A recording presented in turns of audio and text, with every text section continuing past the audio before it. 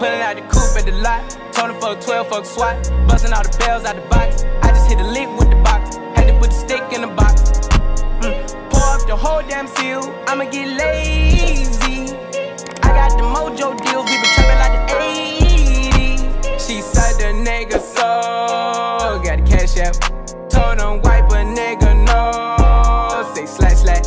I won't never sell my soul. And I can Alright, so today I'm going to be showing y'all how to use iMovie. Now, this is the iPhone version, so it's different from the MacBook and the desktop version. It is also more easier and convenient. I'm going to just give y'all the basics, you feel me? Nothing too hard, so I'm slight and simple, you feel me? Now, first thing first, so y'all see this little plus sign in the bottom left corner of the screen, right? That's how you add photos and video clips. So I'm going to just add the video clip from my previous YouTube video.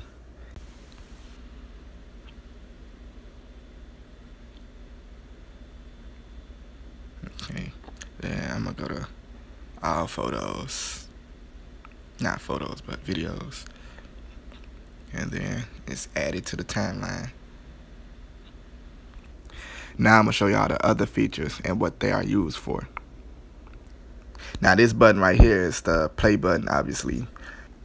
So that's what you press to preview your work as you're going through it. For example, y'all see this line in the middle, right? That's basically how you cut and split and trim images and video clips. Alright, so I'm going to show y'all how to cut and trim.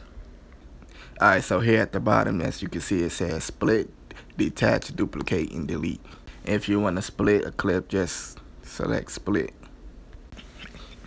Now this little arrow in the bottom right is the undo button.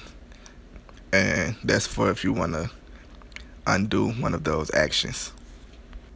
A lot of these is self-explanatory.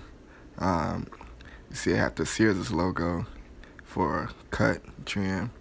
The time, that's for slow motion or fast. Volume, obviously for volume. Text, it's for the text, obviously. And then the filters. What else? Oh, now this right here is the pinch tool. That's for zoom in and zoom out.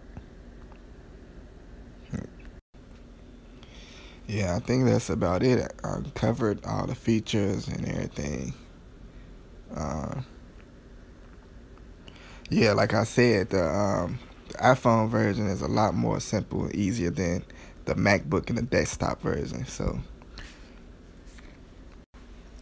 alright, y'all. So thanks for watching.